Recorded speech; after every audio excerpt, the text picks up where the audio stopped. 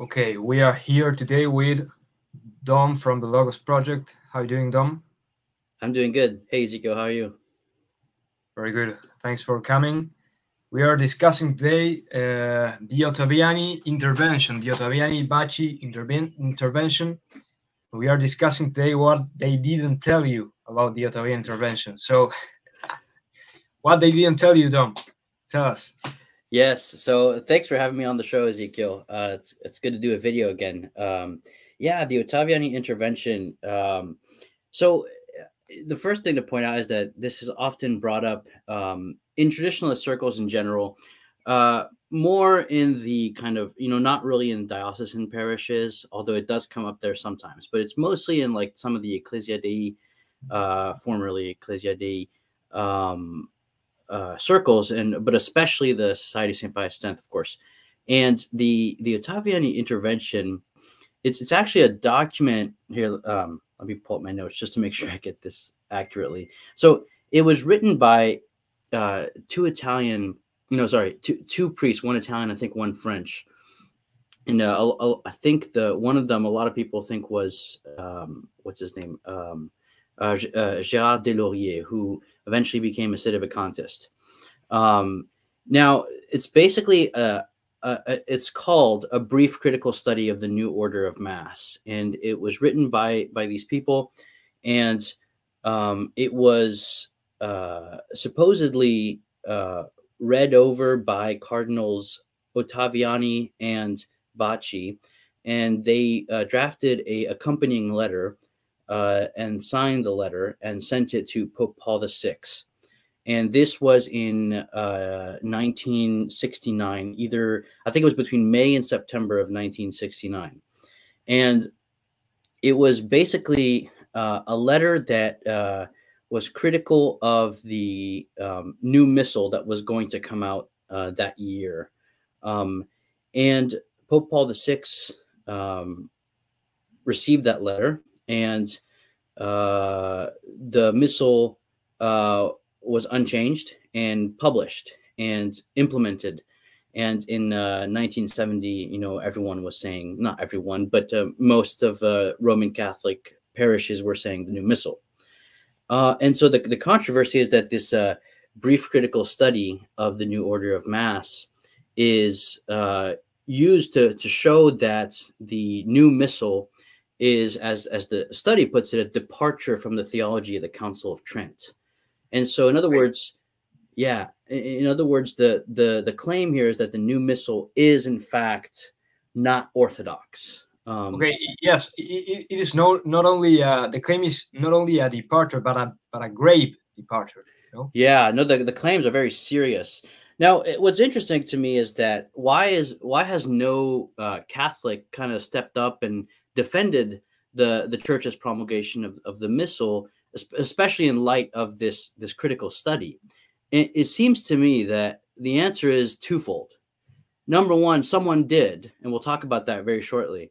But it was a French letter published in a journal that was read by Cardinal Ottaviani. He agreed with it, and we'll talk about that too. But the point being is this: the second point is, why was this not more spread, right? And I think the simple answer, having read the study, having read that French response, and also Michael Davis's book, Pope Paul's New Mass, I came to realize that the reason why nobody addressed this is because nobody took it seriously. So I know that I sound crazy, but I've been spending the last several months with a deep dive into the liturgical theology of Pope Benedict XVI, and it dawned on me that, how to put this charitably, the critical study is ridiculous, right? So it's actually how to put this? It's not taken seriously by anybody. Now, I'm not trying to say, I'm not trying to basically say because it's ridiculous, therefore everything is fine and I won the argument, right? No, I'm saying no one really is engaging in the argument because no one is taking it seriously. However, there's a difference between the document itself and its influence, its impact in circles in the church. I think that people should have taken that seriously. And so what I'm hoping to do here is to remedy that area where, you know, the document itself, I don't think is worth taking seriously, but its influence is worth taking seriously. So in 1970, on the 17th of February of 1970, Don Gérard Lafont, who is a priest from the Order of the Knights of Our Lady in France, replied to the brief critical study and basically laid out where it goes wrong and why, and how the faithful ought not to worry. So Don Lafont actually did do what I wish more people had done, which is reply to this and show how it's not to be taken seriously and that we ought to listen to the church. Now, I'm sure we'll have plenty of time to get into the liturgical crisis that we're in, and we can talk about that and nuance everything, you know, and there's a lot of facets and details. But I really want to take a look at this critical study because it's quite damning. You know, what I've come to the conclusion after reading it. First of all, reading it, it was very. At first, it was like frustrating, and then it just became boring because it was very. It was very superficial, right? But I think the best. Sorry, Dom. Yeah. Can I ask you a question here? Then you can continue. We are talking about two separate things, because one thing is the brief critical study that is like, I don't know, like 15 pages long, and then you have a letter, which is sent to Pope Paul VI, right? Yeah. So the study is, as you said, it's a pamphlet size study, and accompanying it is a letter signed by Cardinals Ottaviani and Bacci. That accompanies that study. So these are two distinct things: the study, and then the letter by the cardinals. Okay. In the study, they do their investigation about what is wrong with the missal, and in the letter they drive out the conclusions, right? That the missal itself. I want to clarify, not that the missal in practice, but the missal itself, the letter of the missal. Departs gravely from the traditional teaching of the church. That is what they sent to Paul VI. Yes. Yeah. I mean, the study itself is ruthless in its degrading of the missal itself. Now, no one is claiming that missals are perfect, right? But we will get to Auctorem Fidei. But the accompanying letter does kind of lay out the conclusion, which is Pope Paul, don't do this. This is a departure. And et cetera, et cetera, et cetera. So yes, that is the conclusion, that the missal itself is problematic, and because it hadn't been implemented yet, you know, although certain abuses were actually in vogue before its implementation. But yes, that is what it says. But a conclusion I came to is that if you really want a thorough answer, that will require some thinking and some praying and some contemplation and some theology, the best answer to this brief critical study is Pope Benedict XVI's post-synodal exhortation Sacramentum Caritatis. If you read through that, you realize that this is silly nonsense, right? So Don Lafont's letter was published in France in a journal in 1970, very closely after this brief critical study, and he has attached to it a letter by Cardinal Ottaviani saying that the brief critical study was not to be published publicly, right? And Michael Davies backs us up, saying that one of the priests that was behind this brief critical study actually gave the brief critical study to a traditionalist priest and told him, you know, wait about a month before you publish this. You know, the Pope will probably make it public or something. The point being is that it was leaked, right? It was leaked. And but Cardinal Ottaviani said that this is not, in fact, something that I wanted to be published, and also that he disagrees with it, and that he so there's a lot of details to this. But turns out that if I could read a section here, so maybe you can read the response of Ottaviani to Don Lafont's apology of the new mass. Yes. Right? You mean Don Lafont's response?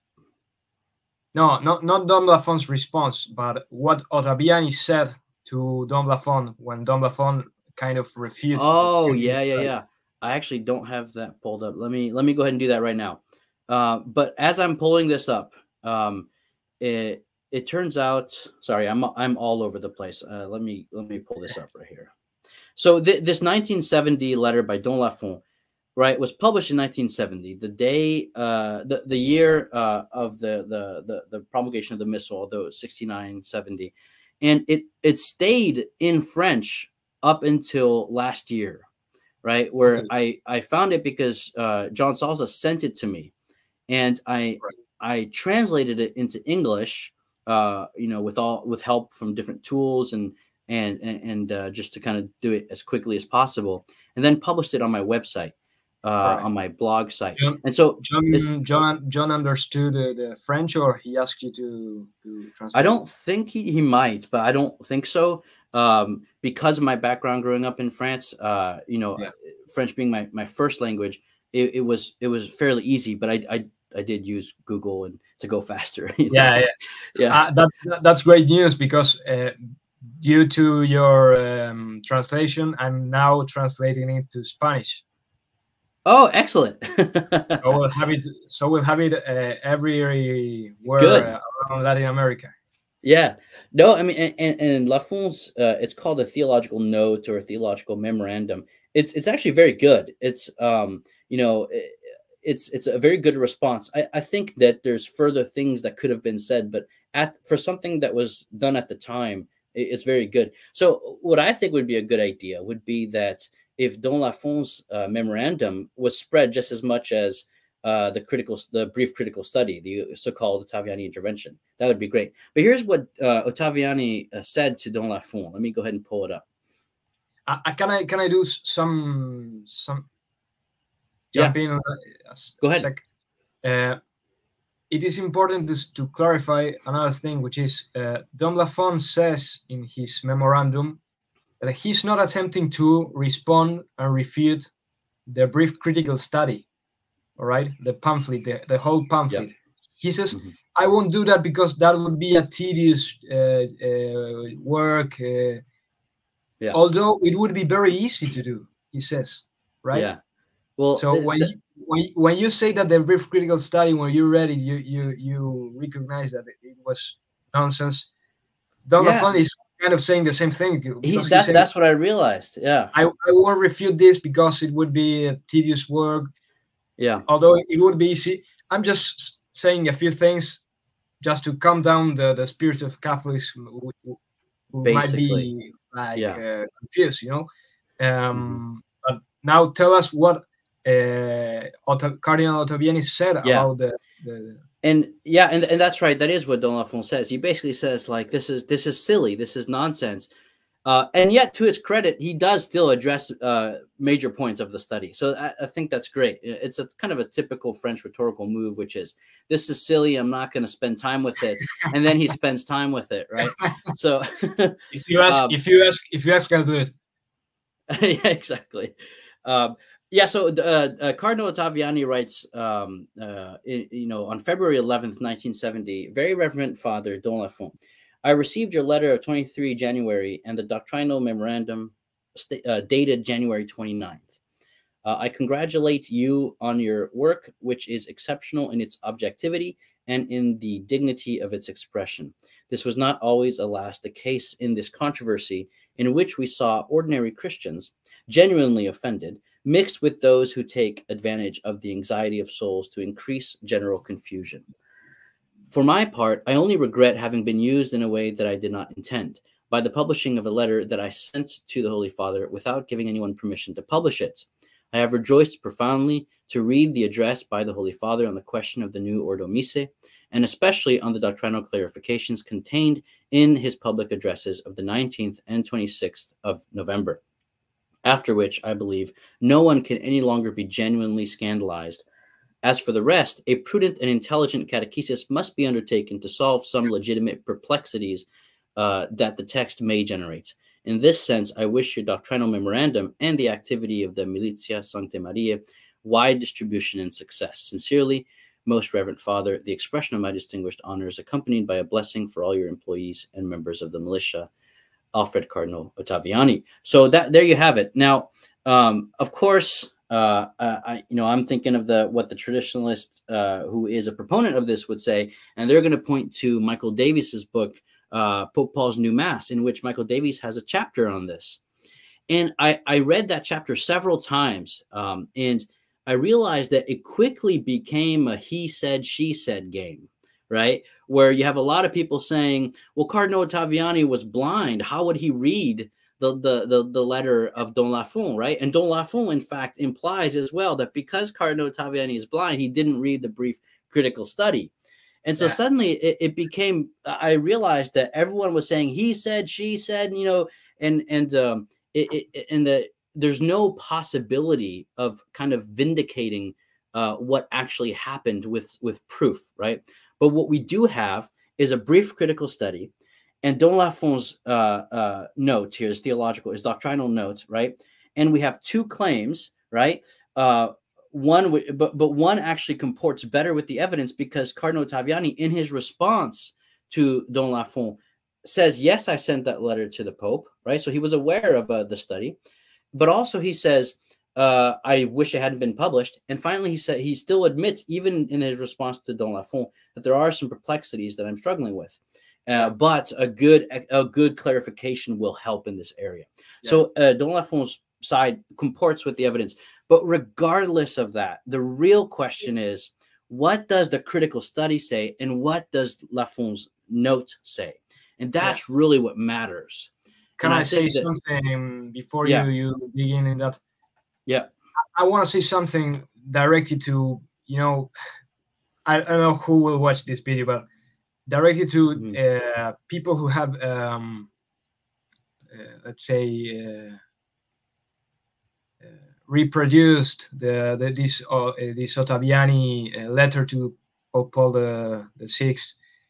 We have to say some things here, because the first thing is the following: Ottaviani never meant that letter to be published. So every single time that any person uses that letter in order to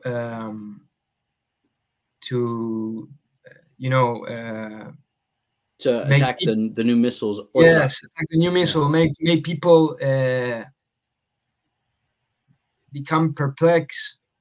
Yeah, like Don Lafont writes. Yeah, with the new missile, to stop going to the new missile. You are doing something which Cardinal Ottaviani didn't want to be done. Exactly. That's the first thing, and the second thing is Cardinal Ottaviani finally confirmed that the new missile was orthodox. We have just read it. So if you have been publishing that Ottaviani intervention, you should now publish the Ottaviani response to Don Lafont. That would be because if not, you're telling half the story. That's why this show is called "What They Didn't Tell You." This is what they didn't tell you. They didn't tell you that Ottaviani said, "Okay, it's fine. This can be the new missile can be interpreted in an orthodox way. It is orthodox, So, but another thing I wanted to say before you dig in what you were going to say is the following. You already mentioned this. This kind of gets like he says, she says. So we finally we are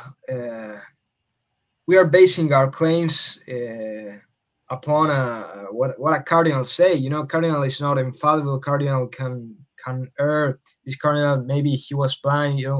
We don't know. So why don't we go to the magisterium, to the ancient magisterium? Why don't we go to Pius VI, maybe? Yeah. You're talking about Auctorem Fidei. Yeah. What does he say about? He says about the church being able to promulgate evil rites, evil discipline. Yeah. So let me address that, right? So let me just make a quick point. Oftentimes when I look at a subject and I try to kind of get to the bottom of it, obviously as a Catholic, I show deference and I presuppose that the magisterium is right as a Catholic, right? But when I engage in apologetics or when I look into an issue, what I do is I first look at the claims apart from my deference to the magisterium, and try to understand both sides of the question and uncover the truth about something. And if I'm objective and if I'm faithful and I argue for the truth of that thing, and then it will turn out to line up with what the magisterium said. So my point being is I kind of play, how to put it? It's like if I was talking to a Protestant, right? I wouldn't tell the Protestant, the church has spoken, therefore this is how you interpret scripture. I would say, well, look at this passage of scripture and have you considered this detail and how that sheds light? And guess what? That's what the Catholic Church teaches. See how it's reasonable. So that's what I would do. Now, obviously, a traditionalist is a Catholic, and therefore he should also be giving deference and presupposing that the magisterium is right. And it's kind of astonishing that he's not doing that. But I'm like, fine, let's play the game. Let's do it. And so one thing I want to point out before I read from Auctorium Fidei is that Cardinal Ottaviani has seen all the texts of the New Ordo and has approved them. And so this is something Don Lafont points out. He says certain formulas were even adopted precisely at his request, in particular the eschatological formulas and those concerning the liturgy of the dead in the third anaphora. So the point here is this.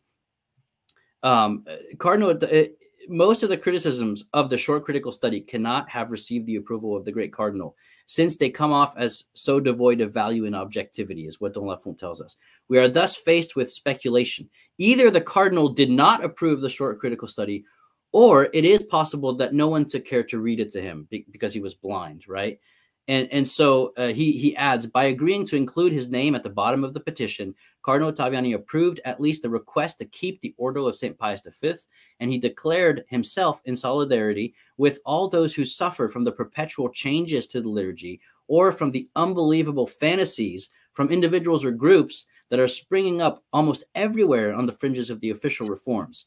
His action will not have been in vain. Thanks to him, all the priests who celebrate in Latin will be able until November 30th, 1971, to use one or the other Ordo. Thanks to him, again, elderly priests will not have to relearn how to say Mass. And thanks to him, finally, the definition from chapter 2, which we can get into, will be able to be revised. And it was revised. And so that's part of the controversy. But the point being is that if Cardinal Ottaviani, if he was read, if the critical study was read to him, then why did he actually implement part of the new missal into some of the things that he wrote, right? So that's something that's problematic. It doesn't comport. Now, here's the thing. At the end of the day, if you want to insist that Cardinal Ottaviani did read and agree with the critical study, that doesn't look good for Cardinal Ottaviani because it's a silly theological study. It's really embarrassing, right? And so if you're going to say, Cardinal Ottaviani read this and agreed with it, I want to protect the cardinal's good name, because if that's the case, then the cardinal is not really bright. And I don't think that's true. I think the cardinal was a good and bright person. I mean, he was head of the CDF. It wasn't called the CDF back then, right? But he was someone that was at the council, et cetera, et cetera. And there's a lot of controversy about that. But the point being is that you don't want the cardinal to have read this and to have agreed with it, because it's very silly. And we'll get into the details. But let me read what Auctorium Fidei says from Pope Pius VI here. It's condemned proposition number 78. And for some quick background, Auctorium Fidei was a list of condemnations with various levels of condemnations directed towards the Synod of Pistoia, which was a Jansenist synod. I've done a whole series on this. It's very interesting because the brief critical study actually brings up the Synod of Pistoia in a footnote, which is really interesting to me, right? So if you guys want more context, I have a whole series with Dr. Sean Blanchard where we go over the Synod, its relationship to the unfolding of Reformed Catholicism and what that means, and the place of Auctorium Fidei. But this is what Auctorium Fidei says. It says in condemned proposition number 78, quote, the church, which is ruled by the Spirit of God, could establish a discipline. Sorry, let me reread that. The church, which is ruled by the Spirit of God, could establish a discipline not merely useless and insupportable for the Christian spirit, but even dangerous, harmful, and conducive to superstition and to materialism. And so that proposition is condemned, right? And it's condemned as false, temerarious, scandalous, pernicious, offensive to pious ears, injurious to the church and to the Spirit of God who guides her at the least, and says at the least erroneous. Now, here's the point about that, that condemnation. It speaks to a deeper theological meaning, right? Which is, if the church can institute a rite that actually destroys the faith of the faithful, then we're talking about the liturgical expression of the church being unorthodox, right? Now, what does the Roman canon tell us, right? Lord, look not upon our sins, but on the faith of your church. Why? Because the faith of the church is pure and orthodox. Its grounding, in fact, is the yes of Mary. That's why she's immaculately conceived. And so Mary's yes, right, is protected. You know, think of the picture of the Holy Family. Mary is the woman. She's Israel, right? She's the church. In her midst is the Word made flesh, right? Word and sacrament, our Lord. And beside her is Joseph with his crozier, right? Who is a virgin because he protects the church, right? He's married to her, but he's chaste, right? This is the bishop with the crozier. But also the staff is often depicted as flowering with lilies, which is a sign of purity. So in the Holy Family, you have the picture of the church, of the virgin woman who is the mother, virgin and mother, of the Word made flesh, Word and sacraments, protected by the chaste bishop, right, with the authority to fend off anyone who attacks the faith of the church. Now, the liturgy, especially in the Mass, is the concrete realization of the church's faith. It's the church's expression of her faith. So if you're going to argue that the church's liturgical rites are unorthodox, you're in fact arguing that the church's faith has failed, has become unorthodox, has become tainted, right?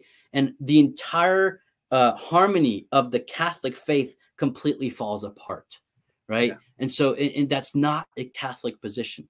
But we've been talking a lot about preliminary principles, but let's maybe get into what the brief critical study says. And there's some stuff in there I was like, what? So maybe we can get into that. Anything else you want to bring up? Yeah, just two things. Yeah. First one, this is not the only time that the Magisterium says something like this. You know, the Council of Trent says something similar. Gregory the 16th says quite the same thing as Pius VI. Like, the Church is governed by the Spirit of God. It cannot give harmful discipline.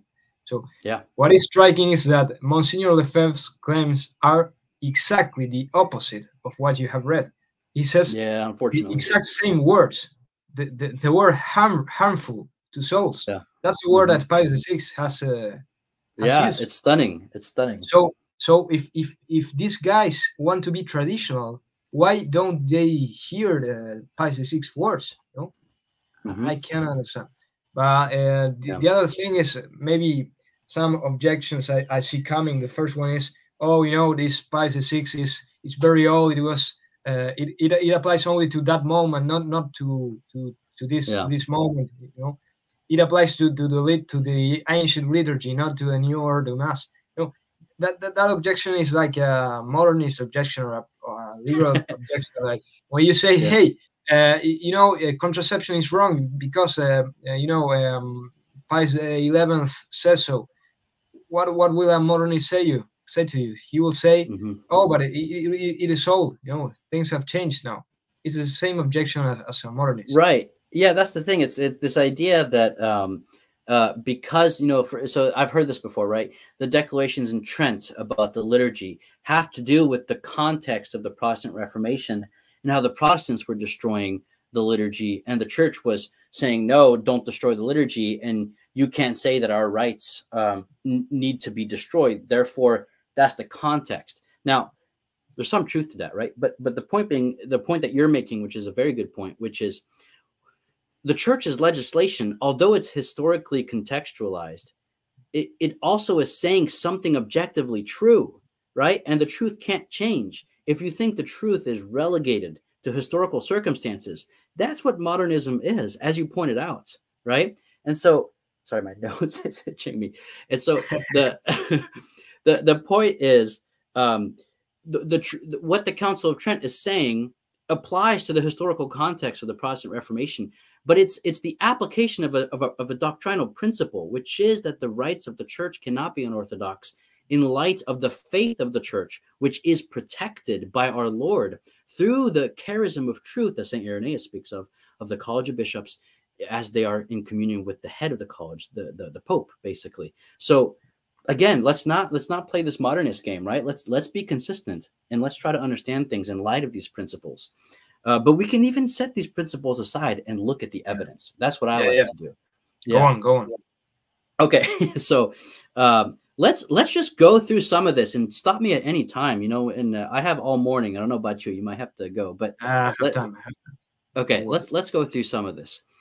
So the first thing, right, is the brief critical study says the people never on any account asked for the liturgy to be changed or mutilated so as to understand it better. They asked for a better understanding of a changeless liturgy, and one which they would never have wanted changed. So first of all, the use of the term mutilated, right, presupposes a bias. Now, I'm not saying that's not true. Let's look at what it says, right? In other words, the people never asked for a change. That's nonsense. I mean, you don't have to be happy with the change, and you can criticize the change, right, without calling into question the orthodoxy of the change. But that's nonsense. Pope John sent a survey before the council to the bishops of the world, and the reform of the liturgical books was the most unanimous and consistent subject that was brought up by all the dioceses of the world, worldwide, right? And so Sacrosanctum Concilium at the council was the least controversial document. It was the first one passed pretty much unanimously. There might have been 4 or 7 abstentions. I can't remember exactly. Or it might have been voting no, but out of like thousands of bishops, right? So this is nonsense. The reforms of St. Pius X to the Breviary and Pius XII to the Triduum, and eventually John the 23rd's reform of the Missal itself, which is the Missal the Society of St. Pius X celebrates, right? So we're starting off with this kind of historically inaccurate depiction. That's how it begins. But the real contention, as I realize this, it really is about the GIRM, G-I-R-M, General Instruction to the Roman Missal. This is where the real contention lies, because in it is a definition of the Mass, right? And that definition of the Mass is what they have a problem with. And we're going to look at that, right? The first thing to point out, this is something Don Lafont explains. To quote him real quick, he says, "Let us first draw attention to the fact that the presence of a definition of the Mass in a code of rubrics is unusual. The Missal of St. Pius V did not include any. The rubrics are not a theological treatise. This definition was not elaborated on, but merely inserted after the fact." So the first thing to point out is that this is just not something usual. So it's almost like besides the fact. But that being said, let's look at it anyway. The brief critical study, the OTTAVIANI Intervention, I don't like calling it the OTTAVIANI Intervention, but it says that nothing in the definition, in the very least, implies the following things, right? It doesn't imply real presence. It doesn't imply the reality of the sacrifice. And it doesn't imply the sacramental function of the priest. And fourth and finally, it doesn't imply the intrinsic value of Eucharistic sacrifice apart from the people's presence. These are the 4 accusations to the definition. And at face value, Don Lafont himself agrees, yeah, it could be read that way. So let's actually point that out, right? But first, they end up saying the deliberate. So quoting them, quoting them. So the deliberate omission leads to the suppression, basically, of these dogmas, and at least in practice, to their denial, right? And so, first of all, that's not how church teaching works, right? If the church doesn't mention that Christ is divine in tomorrow's apostolic exhortation, it doesn't mean that now it's up for grabs, right? That we can say, well, Christ isn't divine. That being said, there is something to say here about what the church ought to do, right? But here's the thing. 1, this isn't even magisterial. 2, the definition refers to the specific conciliar texts where these dogmas are in fact iterated. And 3, the definition has changed anyway. so this definition now includes, in fact, let me read to you what the new definition says. So the old definition said, I wish I had it here. Basically, that the Mass or the Lord's Supper is a sacred synaxis, is the way they put it, a gathering, right, where the priest presides over the assembly of the people. I can't remember all the details, but it does seem kind of equivocal. But here's what it says now, right? In the GIRM, G-I-R-M, paragraph 27 reads, quote, "At Mass, that is, the Lord's Supper, the people of God is called together with a priest presiding and acting in the person of Christ to celebrate the memorial of the Lord, the Eucharistic sacrifice." That's what it says. So, and I think that, well, yeah. So, in other words, the point is moot. Like this whole section of the critique just doesn't apply whatsoever about the definition, right? It didn't apply in the beginning, even though the definition wasn't, I think, very good, right? In fact, it could have lent itself to misreadings, but it still didn't apply, technically speaking, if you want to think this way, right? But it was changed, so it doesn't matter anymore. It's not true anymore, right? So, and it was changed, and you see this in the GIRM. You can look it up. It was changed in the early 70s, right? This isn't something that had to happen thanks to the pushback of, I don't know, the Society of St. Bystander or some other group, right? This was changed right away. Now, let's look, if you don't mind, Ezekiel, I'd like to go through those 4 accusations because they apply them to the missal. So the first accusation is the real presence, right? And so here what I'm doing is what Delafont basically said it's not worth doing. And I agree, it's not really worth doing because it's a silly study, but let's do it anyway because of its influence. So real presence.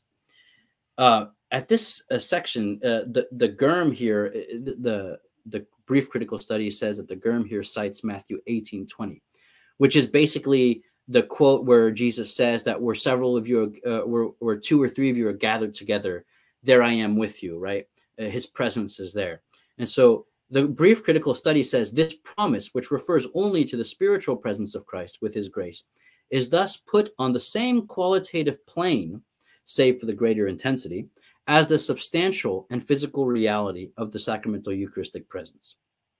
First of all, the church has never used the language of a physical presence. It's used the language of real, true, and substantial. So that's not accurate. So we could critique the brief critical study here.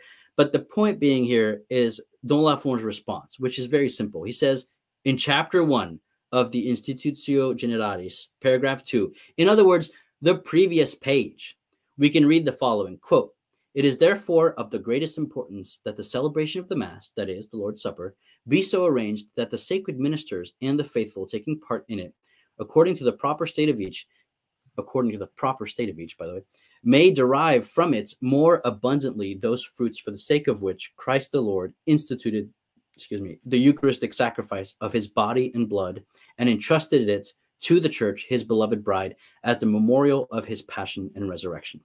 So, in other words, this is the context for the Latin word eminenter, which is especially, in the Eucharist. So his presence is of a different kind, is what it's saying. Now, the brief critical study adds the following thing. It says, in number 8, a subdivision of the Mass, in number 8 of the GIRM, a subdivision of the Mass into liturgy of the word and Eucharistic liturgy immediately follows, with the affirmation that in the Mass is made ready, quote, the table of God's word, as of, quote, the body of Christ, so that the faithful, quote, may be built up and refreshed, end quote, an altogether improper assimilation of the 2 parts of the liturgy as though between 2 points of equal symbolic value. What does that mean? I think this is crucial. This is a really important section here. The brief critical study is saying, speaking of the liturgy of the word and the liturgy of the Eucharist, as 2 places in which God's word is present is in fact a problem, right? Do these guys know anything about the fathers of the church? Like, I don't understand how you can just gloss over the entirety of the patristic tradition here, right? Pope Benedict XVI says in Sacramentum Caritatis, paragraph 45, quote, "If it is to be properly understood, the word of God must be listened to and accepted in a spirit of communion with the church and with a clear awareness of its unity with the sacrament of the Eucharist. Indeed, the word which we proclaim and accept is the word made flesh. It is inseparably linked to Christ's person and the sacramental mode of his continued presence in our midst." In other words, Pope Benedict XVI is reaffirming what the Missal of Pope Paul VI is saying against what the brief critical study is saying. Another thing, the Catechism of Saint Pius X. Yes. It has a question which asks, what is the reverence we must have towards the Word of God? The answer is the same reverence you have to have to the body and blood of Christ. This is ridiculous. I can't believe that was in there. Yeah. So absolutely, you're completely correct, right? And this is profoundly patristic, right? And there's a rich theology there. Again, Sacramentum Caritatis is the place to go, right? From the Holy Father, Pope Benedict. Now, the worst part is coming up right here, right? But before I get to that, there's a section where they complain about the use of the Pauline formula in St. Paul instead of the use of the synoptic one in the anaphora in the canon, right? Which is the Pauline formula is a hoc facite in meam commemorationem, right? Which is do this in remembrance of me. They're complaining that we're using the passage of Paul instead of the passage from the synoptic gospels. That's the complaint. And they're saying this, in fact, changes the Eucharistic sacrifice to a mere commemoration. Bro, they're using the language of scripture from St. Paul. Sorry, this is ridiculous. Okay, this is the worst part, man. This is the worst part. Let me quote directly from the brief critical study. Quote, sorry, this is the worst part. Quote, "Furthermore, the acclamation assigned to the people immediately after the consecration, 'We announce thy death, O Lord, until thou comest,' introduces yet again, under cover of eschatology, the same ambiguity concerning the real presence. Without interval or distinction, the expectation of Christ's second coming at the end of time is proclaimed just as the moment when he is substantially present on the altar, almost as though the former and not the latter were the true coming." This is the worst part of the entire study, because this shows a radical ignorance of a Catholic theology of the Eucharist, of eschatology, and of ecclesiology. It's so bad. I mean, yes. Let me first read what Don Lafont says real quick. It's like a one-liner. He says, it's up here. Sorry, just a second. Okay. Don Lafont says, however, the short critical study precisely attacks these formulas that Cardinal Ottaviani actually adopted, right? Resorting to childish reasoning such as, if the return of Christ is expected and desired, it is therefore because Christ is not really present under the Eucharistic species. This is the level that we're dealing with here. And here's the point. How do you think the Eucharist was understood by the early church? And you know, this is something that grounds all of Eucharistic theology throughout the entire tradition. It was understood as the parousia, right? And so what do you find? So the book of Revelation is a book about many things, but it's really, you can tell when you read it, about the liturgy. How does it end? It ends with the exclamation, Maranatha, right? Which is the Hebrew word that can be read in two different ways. It's like a pun.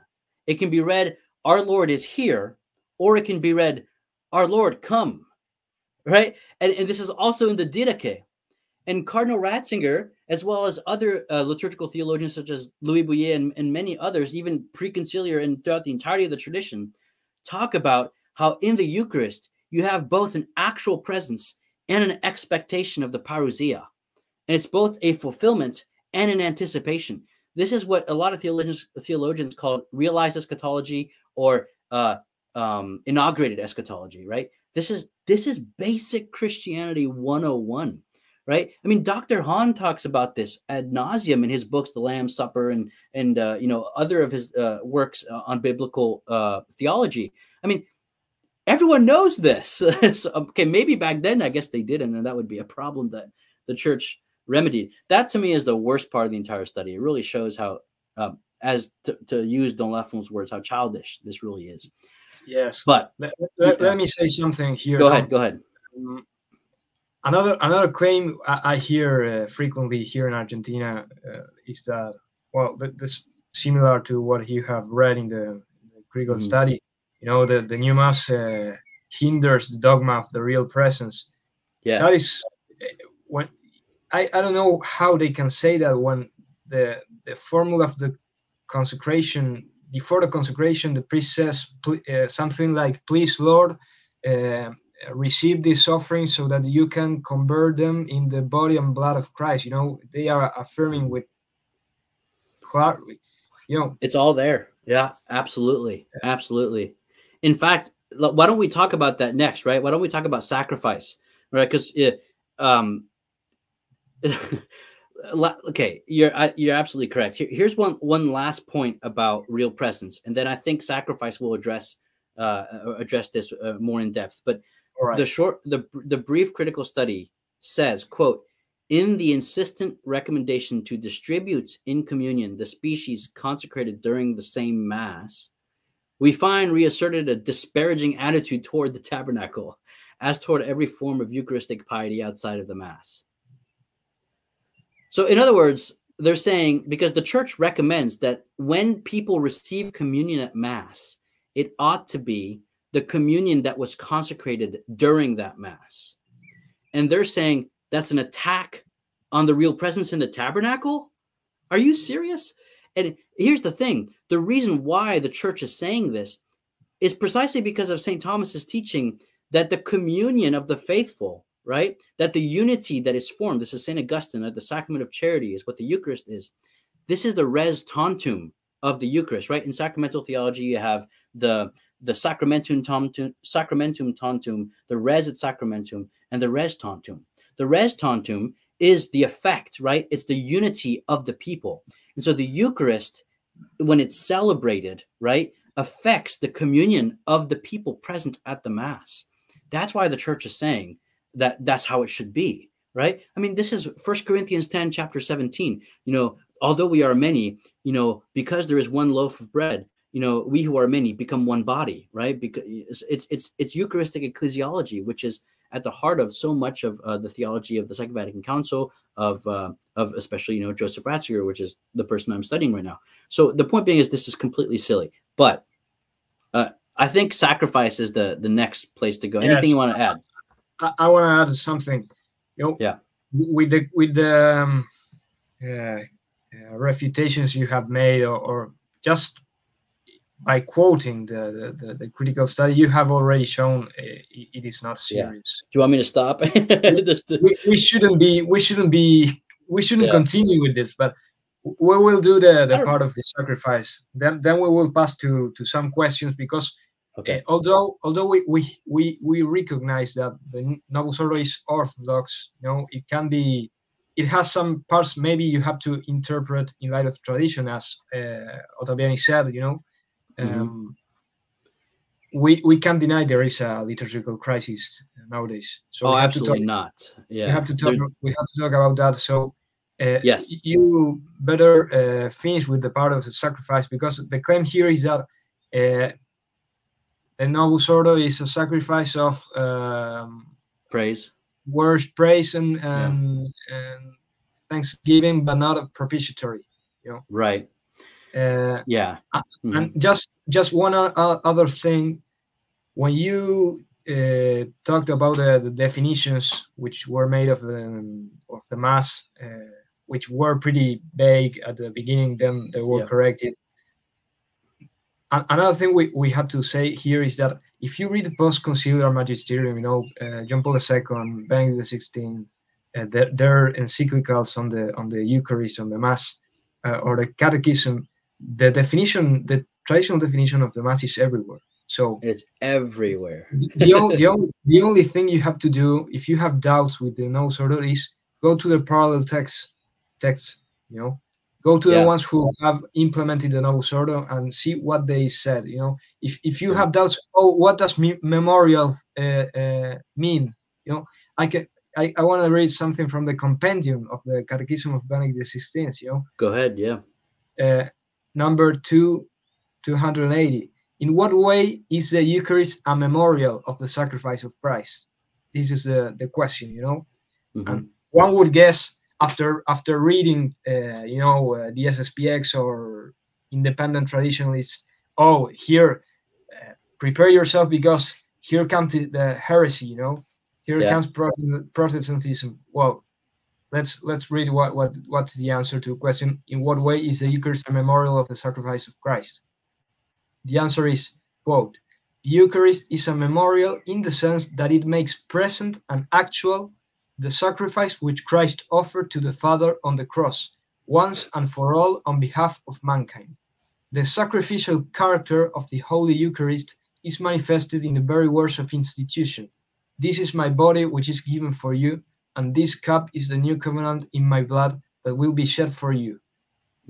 The sacrifice of the cross and the sacrifice of the Eucharist are one and the same sacrifice. The priest and the victim are the same. Only the manner of offering is different, in a bloody manner on the cross, in an unbloody manner in the Eucharist. End quote.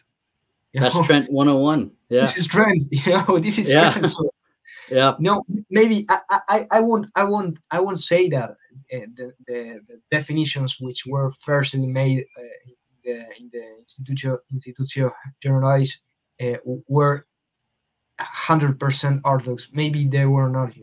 I won't say they were ambiguous. Yeah, there was only one. It was ambiguous. Yeah, it was ambiguous. So, but we can interpret it in light of tradition. We have these parallel texts with, but it's not even there anymore. The church changed it right away as soon as this was brought up. Yeah. No, so it's a moot point. It's not a thing anymore, and it hasn't been. The year the missal was published, right? And so, or it might have been a couple. I'm not exactly sure, but if anything, very quickly it was changed. But the point being is that we're talking about the rubrics of the missal in themselves. And the thing about the rubrics of the missal, yes, they're more biblical, and yes, they're more patristic.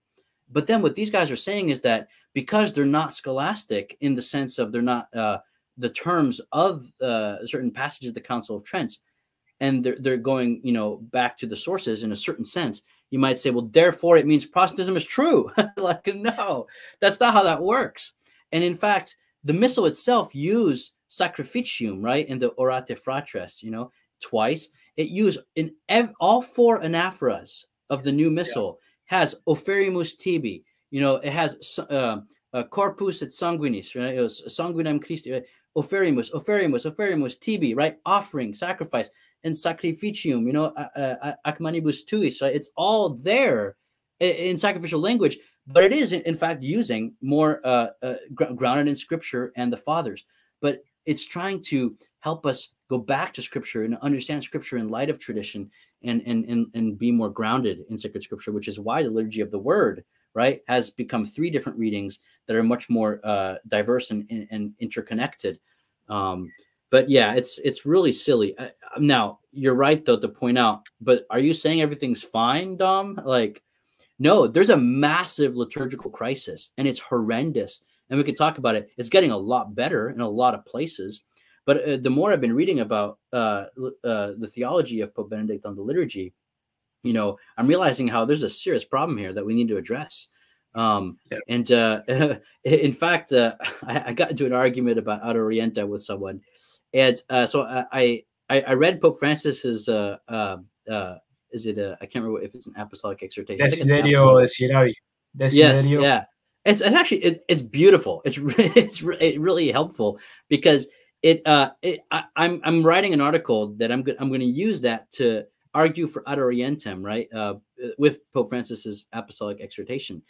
I think that the theology laid out, which is drawn from Guardini and others, but goes beyond, and isn't identical with it, is in fact it's the theology of Sacrosanctum Concilium, and it's definitely not the chaos that we see. But again, this chaos has really abated. I mean, in my parish, we sing Gregorian chant.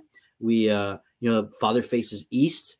He follows the rubric, so oh my, and no one thinks that it's not a sacrifice.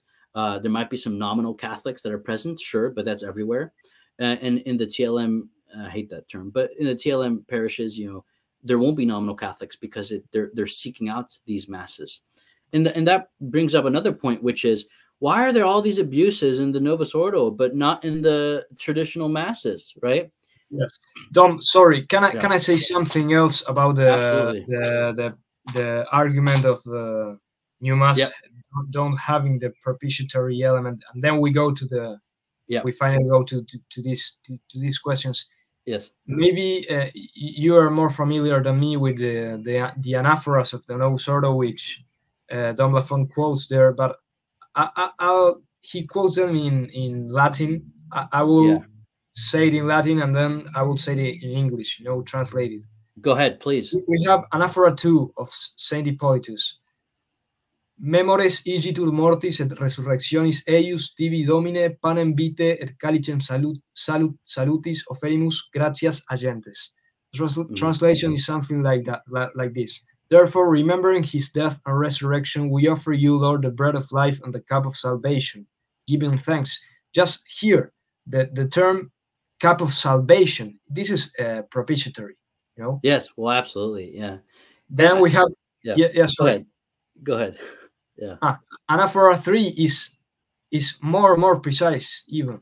It says, Memores offerimus tibi gratias referentes hoc sacrificium vivum et sanctum, respice quesumus in oblationem ecclesiae tue, et agnoscens ostiam quis voluisti molatione placari concede, qui corpore et sanguine filii tui reficimus, ec ostia noster reconciliationis proficiat. The translation is something like this.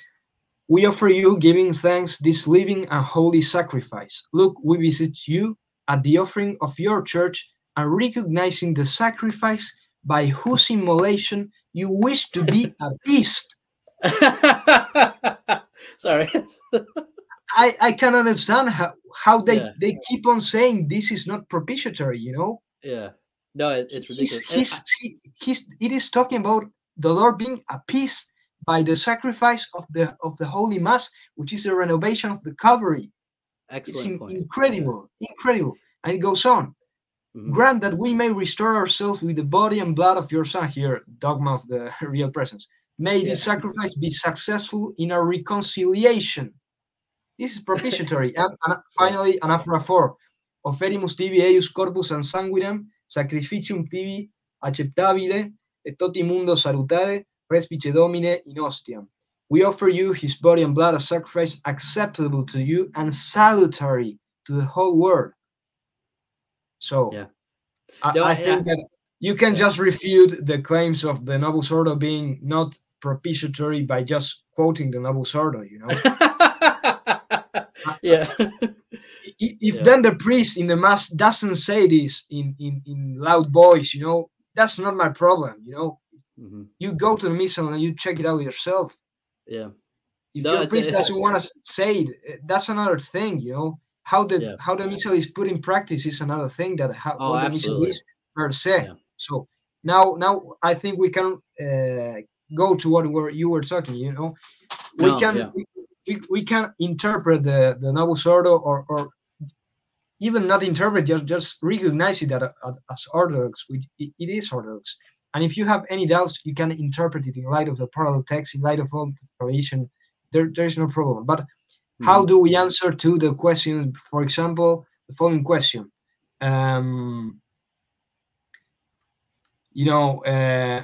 Why just after the liturgical reform, no one knows anymore what the Mass is? Everyone thinks first Catholics don't go to Mass. The ones who go to Mass do not know this is the renovation and actualization of the sacrifice of the Calvary, and this is propitiatory. People don't know that. People think they will communicate. They have faith in the real presence, but they don't know this is the sacrifice of the cross. Yeah. Don't you think that is because of the ambiguity of the Novus Ordo text itself, as many people claim? how can we answer to this? Why there is so much corruption in the practice of the Novus Ordo? Yeah. This doesn't happen with the Tridentine Mass. You know, Tridentine Mass is done according to the rubrics.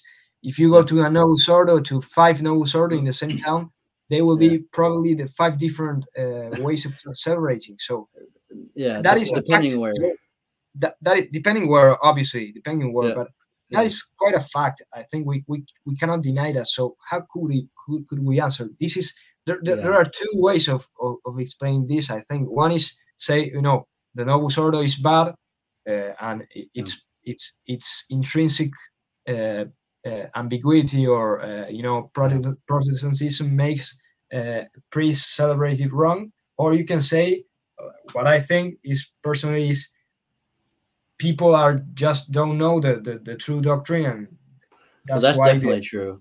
People, that's why they celebrate it bad. And you know, bishops may not be doing their job. You know, they are not punishing the priest for celebrating bad. No, I mean, it's a good point. I mean, one thing I want to point out is that the authors of this short critical study here don't seem to be aware of the hundreds of Eastern anaphoras, of Eastern liturgies, you know, and the language in all of them is different. I mean, anyway, and so, and as you read, you know, the propitiatory and the sacrificial language is quite simply there. It's there. And, you know, this idea that, oh, there's this ambiguity in the new missal, you know, I'm not so sure that, you know, this could be, I'm not so sure the argument is that, okay, I'll concede there's some ambiguity, but you can read that in light of tradition. You know, maybe in other cases other than the Mass, we can talk about that. But in the Mass itself, it seems to me that if your claim is that, so what's the claim? What is ambiguous here, right? Well, let me just quote, last thing I promise, last thing I quote here. It says, it says, quote, "There is no need to comment on the utter indeterminateness of the formula panis vitae, bread of life, and putu spiritualis, right? Which is, you know, spiritual drink, which might mean anything," they say right here. Christ is present only spiritually among his own here. Bread and wine are only spiritually, not substantially changed. So the first thing is like, these are from sacred scripture, and putu spiritualis, that's in the old missal as well. Like, give me a break. Bread of life, it sounds familiar from the Gospel of John, right? Yeah. Sounds familiar, right? Like, what do you mean utter indeterminateness? What are you talking about? Like, and that here it says that Christ is only present spiritually, not substantially. What do you think? Are they saying that what's really real is material and what's less real is spiritual? That's materialism. This is just bad theology, right? The substance of something is distinct from its accidents, because the accidents is what's available to the senses. It's what's material, right?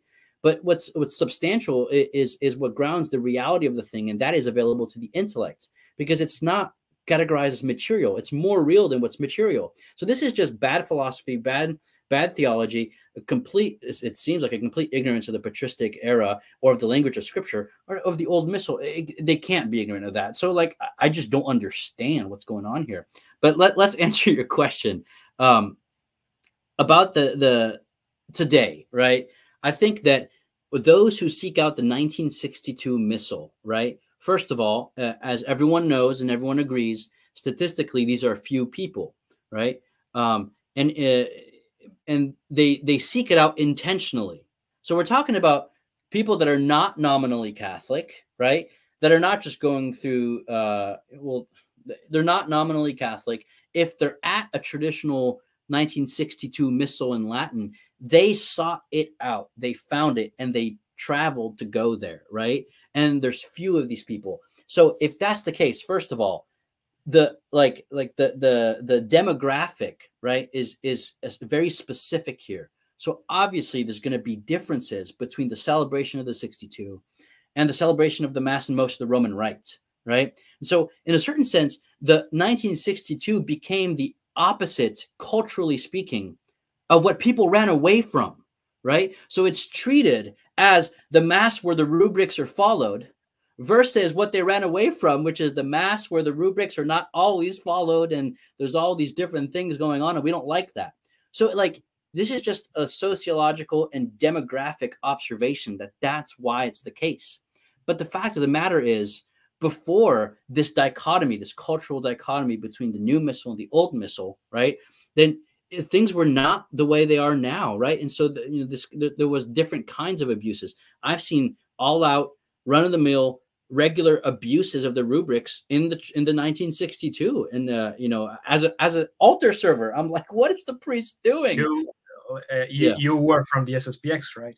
Yeah, I grew up SSPX of Fraternity St. Peter, and I've been to masses from Institute Christ the King. By the way, Institute Christ the King, beautiful liturgy. The way they do things is wonderful. I'm not trying to bash anyone here. I'm just saying we all know that because of human nature, abuses are in places. But this is in intentional groups, right? Before the council, it was everywhere that the 1962 was said. So are you saying that everything was just beautiful and wonderful, and then the new missile wrecked everything? It doesn't make sense, because both missiles have rubrics. So the question isn't whether one has rubrics and the other doesn't. The question is this demographic and cultural shift where you have the rubric mass where you don't follow the rubrics, and the rubric mass where you do follow the rubrics, right? And that one is few because people seek it out. Another thing is that a rebel priest who doesn't want to follow the rubrics won't follow it in the straight into mass either. Yeah. Well, the thing is, sometimes those priests are diocesan priests and they actually want to learn it. So they will. But here's the thing, and this is the genius of Pope Benedict. When they do learn the 1962, it improves their celebration of the missal of Pope Paul VI. And that's really Pope Benedict's point. He wanted to kind of make this cultural divide into a fruitful understanding that rubrics do need to be followed, right? So it's just nonsense. It's very shallow, kind of, tribal, superficial, combative thinking, right? It's not serious stuff. But does that make sense about the why the missiles are treated differently, at least in general? Yes. Yeah, but I know we're already an hour and 6 minutes, but there is a genuine liturgical crisis, and there's real reasons for it, and there's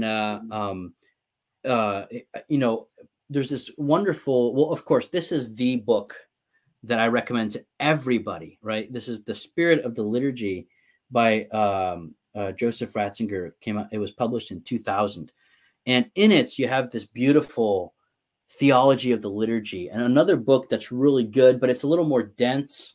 It's kind of like a doctoral dissertation, but it's Roland Millar's book. It's called A Living Sacrifice: Liturgy and Eschatology in Joseph Ratzinger.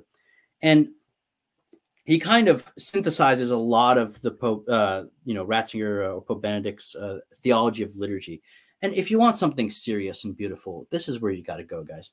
And we weren't able to go into all of the nonsense of the brief critical study, but this is why no one's talked about it, because no one's taken it seriously. Now, if we look at the contents, it becomes clear. But there's some serious and beautiful and awesome liturgical theology out there. Focus on that. But the crisis is real, and I think it has a lot to do with the movements in modernity, right? So to summarize maybe an aspect of it, because with Immanuel Kant, right, there was a revolution in our way of thinking, right? In the patristic era and the medieval era, right, the human person, right, revolved around reality. Reality was given, and we came to know reality, right? But with Kant, there's a shift that happens where the human person's at the center and reality revolves around the human person, right? It's almost like a Copernican revolution. And what that means is that for the medieval and for the patristic era, right, what's really real isn't what man makes, right, but what God creates and God himself. And what man makes passes away. It's like a world of shadows. The really real is God, right? And reality as it comes from God. He's the one that makes things real, not us. But with this Copernican revolution, suddenly the metaphysical questions, right, are not real anymore. This is Kant, right?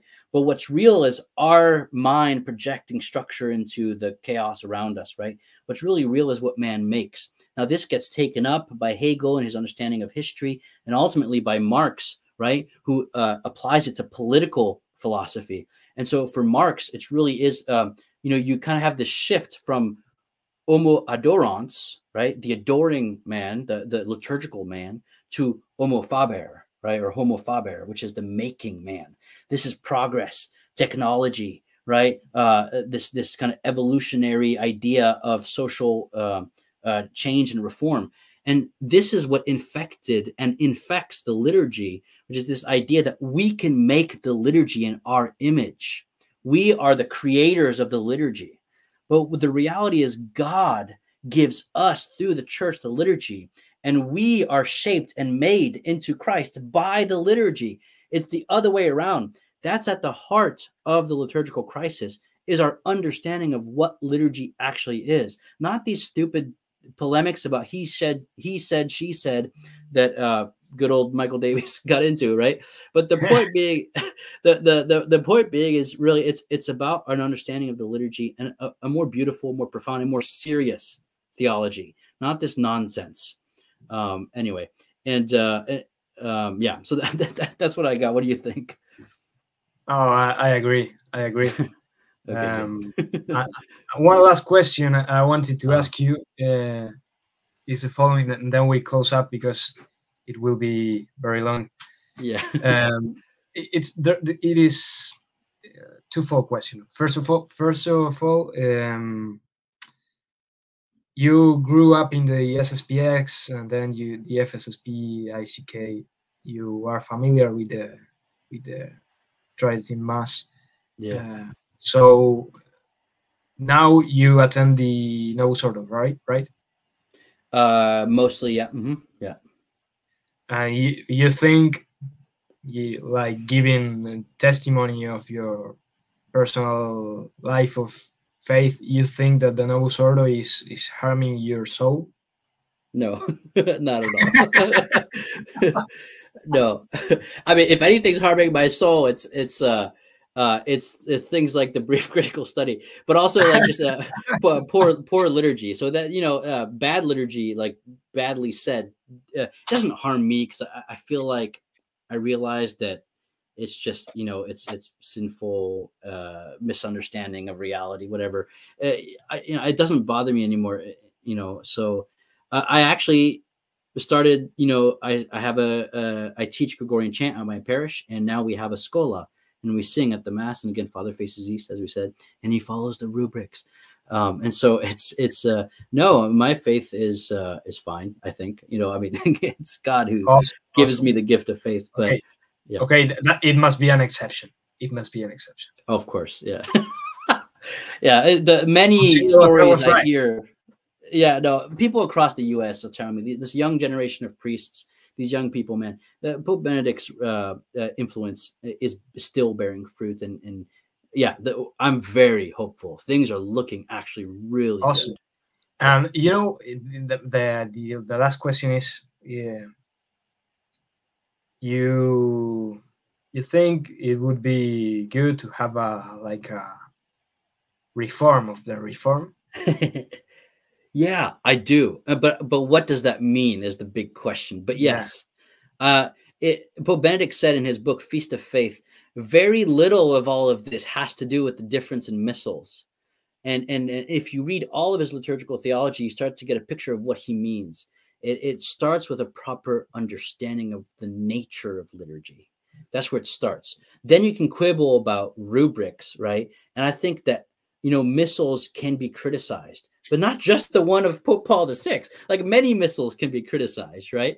And so we could talk about that in the future. But first, let's talk about what liturgy is. And that's where the reform of the reform begins. It has to do with our celebrandi, really, I think, and the proper spirit of the liturgy, to quote from his book. All right. So let's end up with a prayer, all right? Sure, yeah. In nomine Patris et Filii et Spiritus Sancti. Amen. Amen. Gloria Patri et Filio et Spiritui Sancto. Sicut erat in principio, nunc et semper et in saecula saeculorum. Amen. Maria Santissima, ora pro nobis. Ora pro nobis. In nomine Patris et Filii et Spiritus Sancti. Amen. So, Amen. Dom, thank you very much. Thanks for putting up with me, Ezekiel, my scattered brain and my notes. Yeah, appreciate it. It was fun. Oh, awesome. Good job reading Benedict the 16th. I think we have to read it.